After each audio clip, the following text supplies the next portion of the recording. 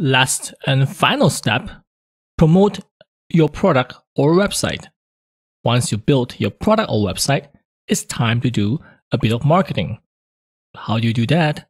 Well, first, of course, you want to go and create a few social media accounts like on Twitter, Facebook, Instagram, and so forth, because you're going to use social media to promote your product or website, because it is the easiest way to do, and of course, it is free.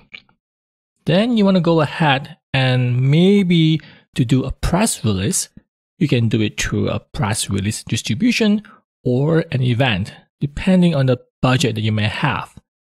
If it's a press release distribution, you just have to write a press release news and distribute it to all the PR wires. You can learn about that in my other online courses. Then you can consider doing email marketing, content marketing, social media or mobile marketing, or even SEO. Now you can learn all about this in detail in my other courses. And don't forget that you can also post on certain websites such as Product Hunt or on some forums that are related to your product or website, or even groups like Facebook groups, WhatsApp groups, and etc. These are few marketing methods that are free and could be effective as well. And this is a bit difficult.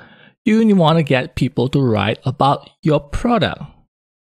To do this, you need to create relationships with writers or authors on certain websites that relate to your product or website. This may take more effort than the rest of the marketing methods, but certainly something that you can explore. And of course, if you have the budget, you may want to explore paid online advertisement, such as on Google AdWords or Facebook ads. You pay each time someone clicks on your ads. It's called pay-per-click. You will learn more about this in my other courses.